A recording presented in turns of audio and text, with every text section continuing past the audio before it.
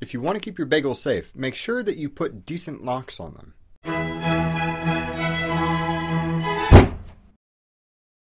I've been interested in lockpicking ever since I first saw it in movies. It's one of those things that you see in spy flicks that seems like it would be really cool to learn how to do, along with martial arts, stunt driving, and being unreasonably attractive. But, while it's really hard to get good enough at those other skills to impress somebody who doesn't know anything about them, you can learn how to pick a basic lock in a very short amount of time, and people's whole opinion of you will change. I mean, kind of. If you look at the sort of people who are really into lockpicking, it's pretty clear that many of them are huge nerds. There's a reason that nerds dig lockpicking, besides the cool mystique of spy movies. Locks are kind of like mechanical puzzles, which are pretty nerdy already, but they're also intimately linked with the power of information, and that's definitely a nerd thing. In a lock, there's a row of split vertical pins of differing heights, which prevent the lock from spinning.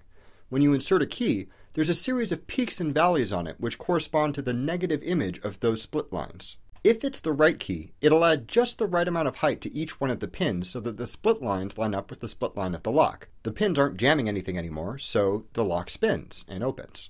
The heights of those ledges on the key are quantized values, which you can represent with numbers.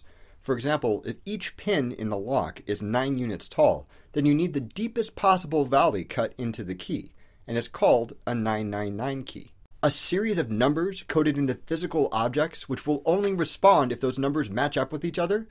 That's really cool, right? Well, cool. No wonder nerds love this stuff.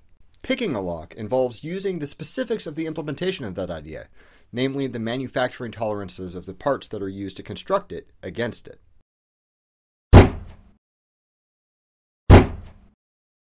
To begin, you simply use a tool to turn the lock slightly so the pins bind a little bit inside. Then you push up on the most tightly bound pin with a different tool until you feel the lock give way slightly, because that pin is in the correct position. Repeat for each one of the pins until the lock twists open. The moment that I opened my first lock with a pick, a little part of my picture of the world shattered. I was used to thinking of every door with a funny shaped slot on the front as being an impenetrable barrier of security, beyond which only the worthy might venture forth into those forbidden lands wherein lie the janitor's implements. However, with about an hour of practice and some homemade tools, I was able to reliably pick a cheap lock, the same cheap lock that's on the door to more than half the apartments in the United States. That's when I first realized something. There really is no such thing as security. There is only deterrence. You might think that that's a little bit extreme. Okay, so don't buy such a cheap lock. But really, no security access device is impenetrable. Even Underwriters Laboratories, the quality assurance company which certifies everything from your microwave to paper towel dispensers, will only certify locks for the amount of time that they can be expected to keep someone busy. What most people think of as categorical security is really an arms race of probability, technology, and skill.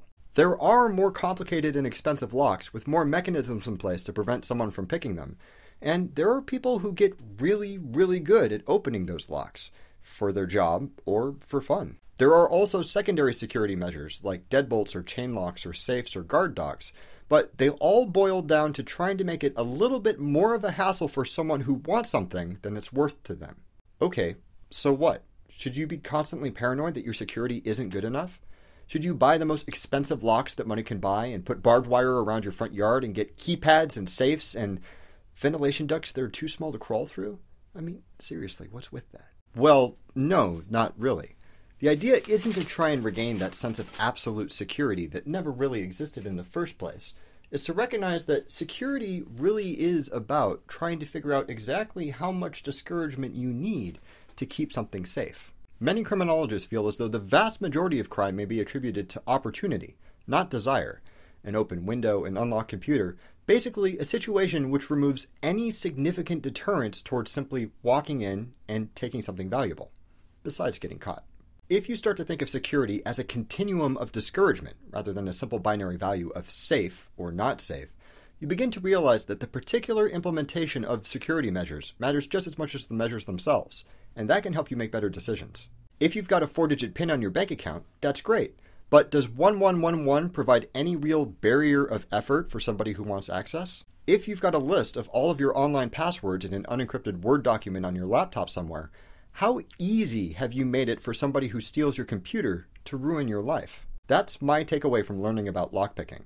Security isn't an absolute. It's a matter of incremental discouragement. But if you make that discouragement difficult in the right ways, that's genuine safety. When's the last time that you changed your online passwords? Are you anxious to buy a lock at Home Depot, make some tools, and try your hand at lockpicking yourself? Please leave a comment below and let me know what you think. Thank you very much for watching. Don't forget to blah blah subscribe, blah share, and don't stop thunking.